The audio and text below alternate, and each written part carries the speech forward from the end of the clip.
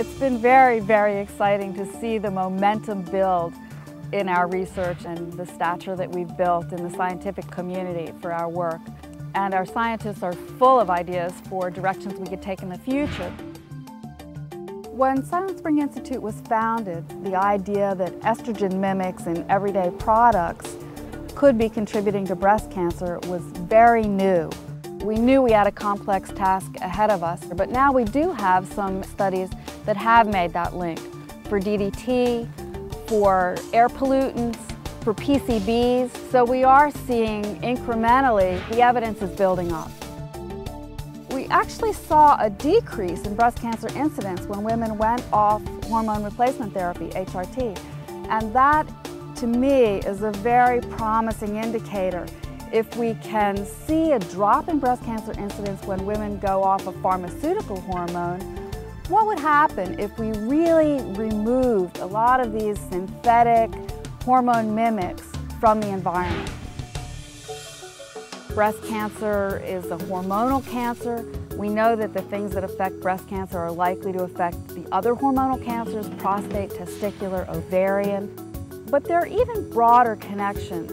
One of the areas where there's the strongest evidence is from compounds that are in air pollution. We suspect they affect breast cancer, but they also affect respiratory diseases and asthma, heart disease. So we need to look systematically at pollution that's coming from everyday activities and start to make those sensible choices to bring exposures down. You shouldn't have to go to the store with a magnifying glass and read the label and know all the names of phthalates and dibutyl this and that. You should be able to go to the store and know that that product has been assessed for whether it's going to affect health. This is the beginning of a green chemistry movement that's going to be a very important part of the green future that we're all trying to build, so that we start thinking about what products are made of and putting chemicals into products that we know are safe. And that is going to require systematic change.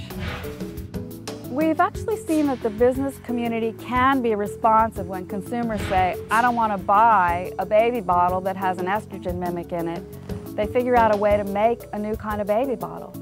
At the same time, the public is going to need to work through our elected officials to set standards and say it's not entirely up to the business community. We as a community are going to set standards for what's okay to do. Silent Spring Institute has been one of the important drivers of green chemistry because we've been a leader in identifying exposures that are coming from everyday products that we need to change. We're now looking forward to a research agenda where we become solution finders and start actually testing whether exposure reduction strategies are working and which ones are working best. We've seen some great successes with prevention. When we took lead out of gasoline, the levels of lead in kids went down.